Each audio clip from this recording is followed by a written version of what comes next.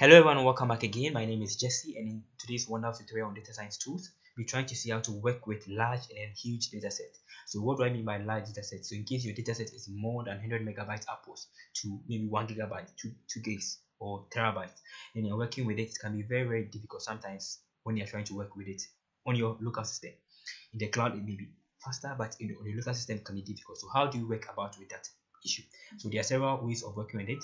So we have pandas itself, we have model, we have DAS, we have VICE, and then other methods. These are some of the popular packages that you can use to help make your work easier when you're working with large data sets.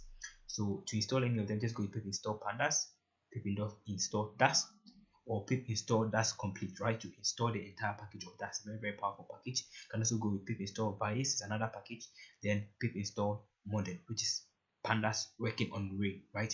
Okay, so that is a basic library that you can work with it. Now let's see the first method. So the first method is not just to use any of these packages, but to split them. So you can split your data set and then you read them in chunks. So let's see how to do that. So in case you're working on Linux or Unix based system like Linux or Macintosh, you can just go with split, right?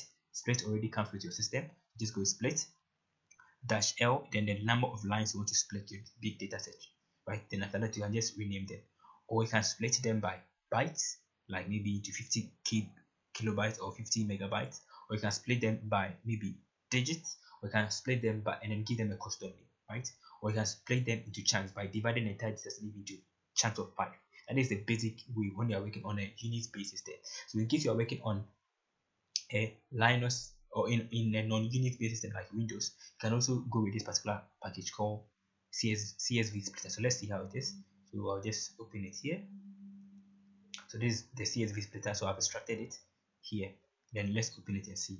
So when I open it, this is how it's going to be, right? So it's just a simple tool.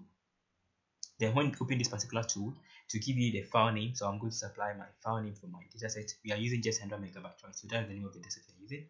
Let's call it as 100 megabytes like this, right? It is just 100 megabytes. It's not that huge. Okay, perfect.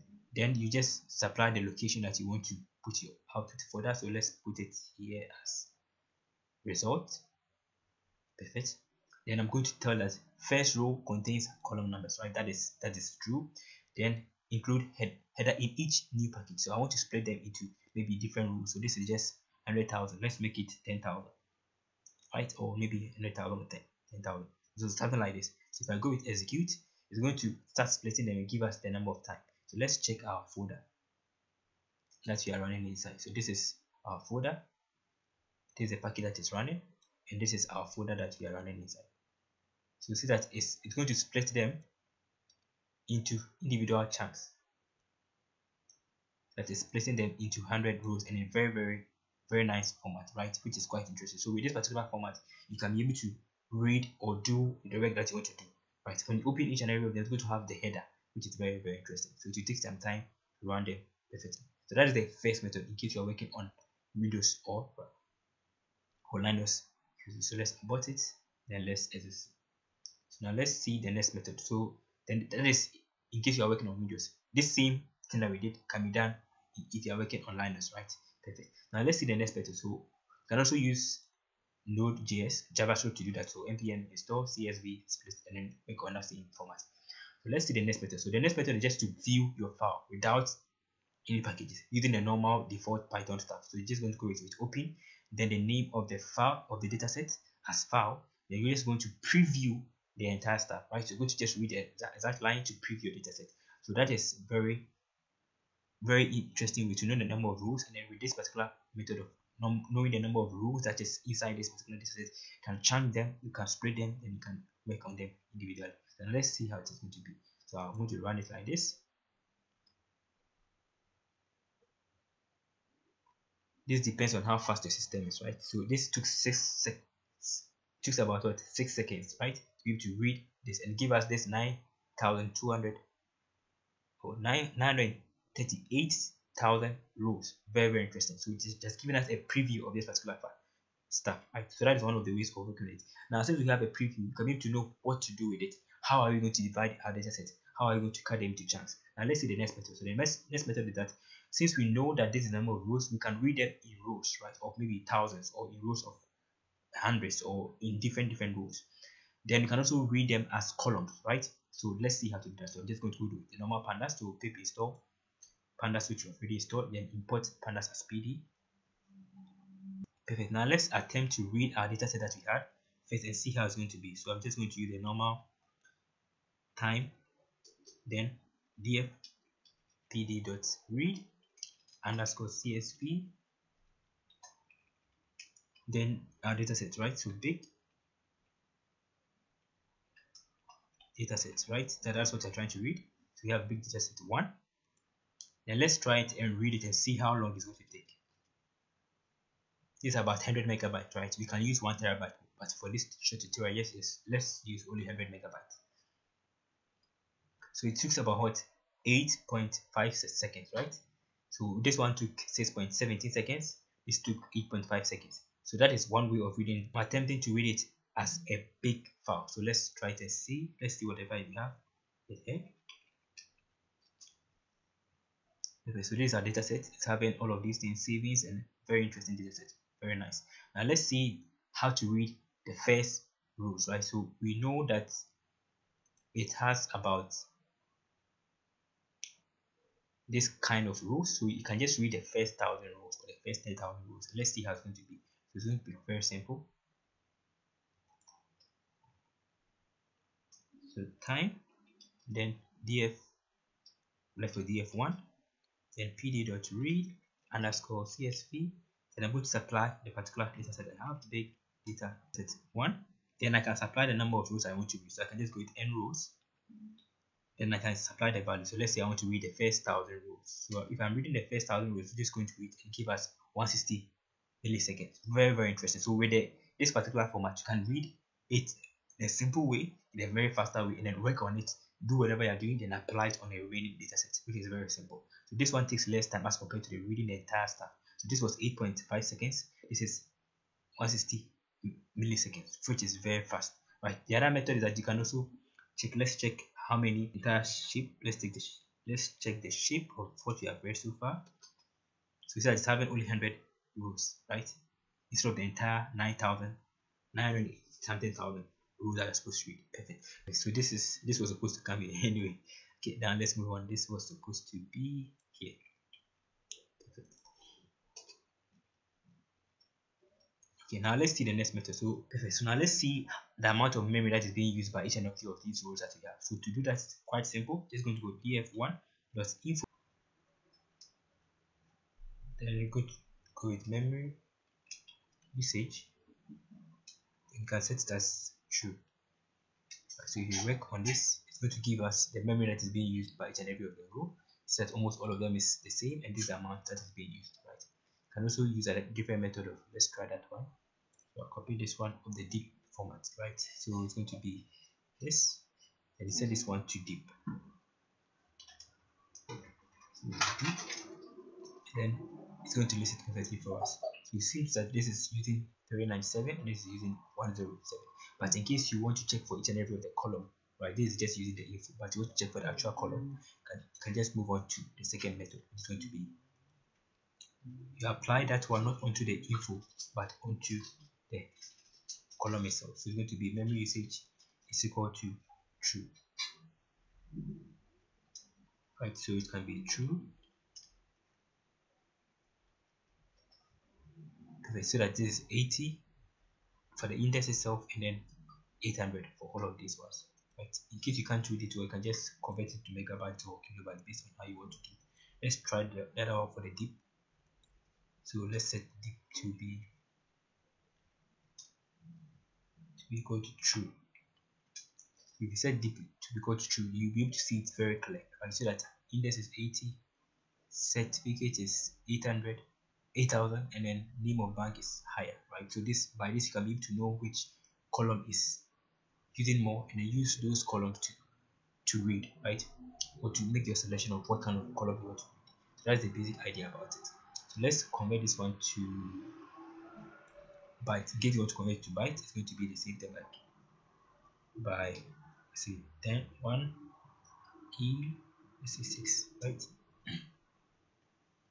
Then whether I think this has done perfect. So that has converted them to bytes, so you'll be able to see the difference. Or since that is too big, so let's make it kilobyte thread. Perfect. So 8 kilobytes, 80, 65, 59. So that's how to do that. So you know the column that are taking much, and then you use the same things to work and select the kind of column that you also want to work. So let's see how to do that. So it's going to use a time magic, then df2 is going to be pd.read underscore CSV and our big data set, right? Big data set. Then I'm going to apply the columns that we have. So it's going to be use course is equal to our columns that we have. So let's see how it's going to take.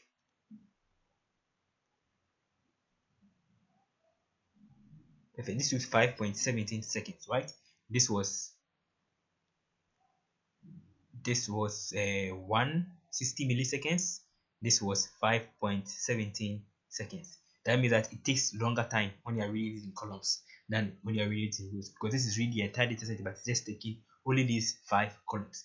Very interesting. So let's check the usage of this one too. So df values of the thing that has read, so 5. So just only the 5 rows, right? Perfect. So we can also check for the usage of these rows, how much is being used. So df2.info, then memory usage, go to true. Perfect. So that now it is giving us totally different, because this is reading all these rows very well, right? So these are all the rows that it's reading. It's reading the entire rows with this particular stuff there. So that is the basic idea about it. Okay. So now let's move on to the next object. So the next method is that you can read the entire stuff into chunks, right? Read the entire data set in chunks. So how do you do that? So I have already created a simple function. So it's going to be just like this. So this is the number of chunks you want to read, right? Then you can just create an empty data frame. Then you look through the entire data set that you have. Pandas give you the option of supplying the chunk size. Then you do whatever process you want to do. So I want to just check it for the total deposit, which we have total deposit. I'll check for the total deposit of maybe for the banks that are. So I want to check for total deposit that are greater than 10,000 or 100,000, right? So I'll do my calculation, do my processing, then concatenate all of those data sets into one place and then work on that. So let's run it and see how long it's going to take.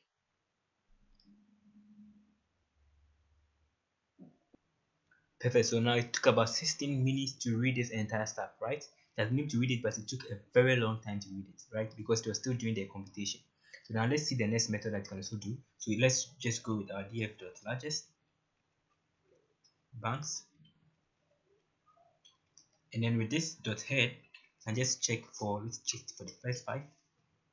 Then perfect. So it's been able to work and give us based on this computation that we had it. So that's one of the methods of working with it, right? So this method it works, but it takes time because it's just chunking them, just doing the same thing but it's chunking them in memory. Very interesting. Now let's see the next method. So the next method is to use modern, right? So modern is a very powerful, nice package that works on Ray, right? So it's pandas running on steroids called Ray. So first of all, let's load the package. So just go with import modern.pandas as mpd. Then it's going to run all this processing, right? That is the basic stuff it's going to do here. So it's going to run it perfectly.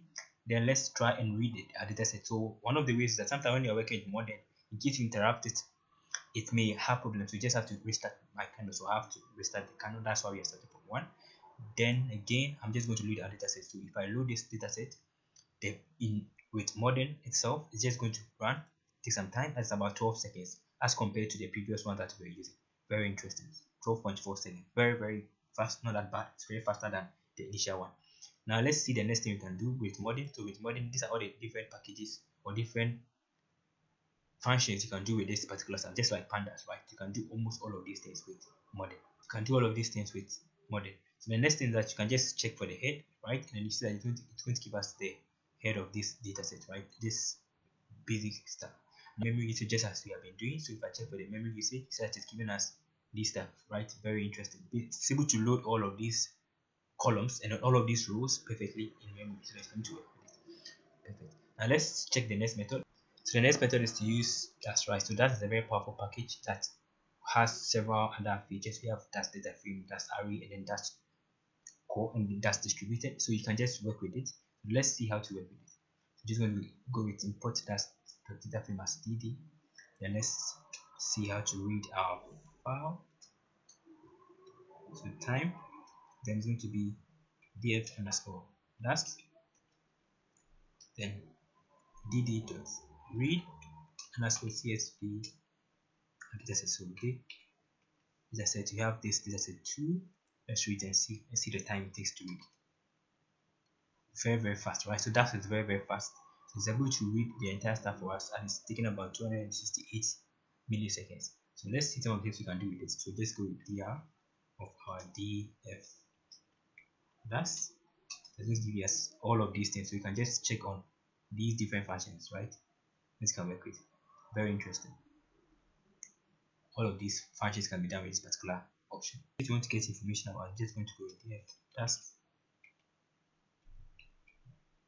dot info. So if I go with .info, I'm going to run it and then give me some little info about it.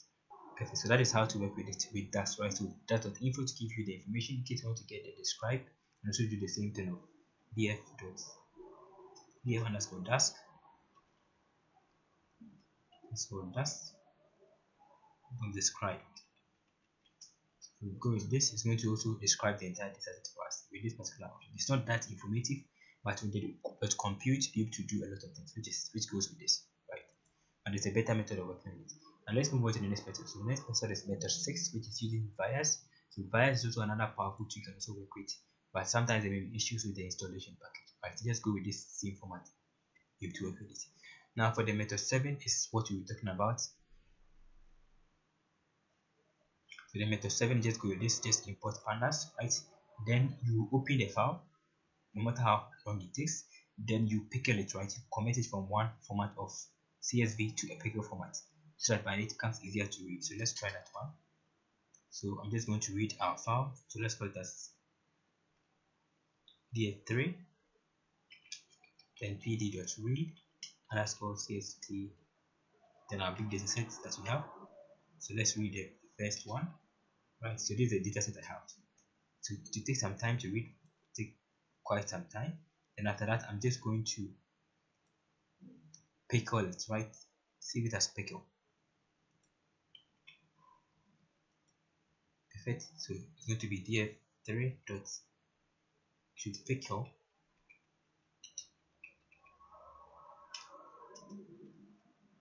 and now supply. So let's go new dataset dot pickle.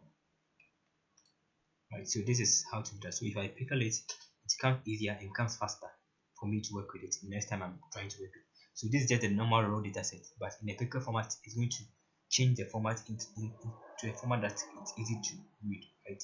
So let's reload it and check the time to take to read it. So time, then let's go as new df pd.read underscore csv underscore pickle. Then I'll supply the new that I have. So new pickle. So let's check the time. Perfect. So that is about 2 seconds, 2.75 seconds, which is very fast as compared to the previous ones we are doing, right? So this format makes it easier. So with it, you can just do anything that you want to do. So pickling improves the speed. So I can just check for this new df.head, and then it's going to work perfectly, just like the normal stuff you have been doing without any issues. You can do whatever you want to do with it. So this is just the first 5 rows that has been able to read for us in a very nice way. So there are several methods can also work with large data sets. So one of the methods is that you can also read it using the cloud, right? You can just load your data set inside the cloud, GCP, AWS, or any of these cloud systems. So thank you for watching this long tutorial. In case you have any question or contribution, you can just put inside the comment section so that everybody can benefit. In case you need help cleaning your data sets, you can also check the link below. Thank you and stay blessed.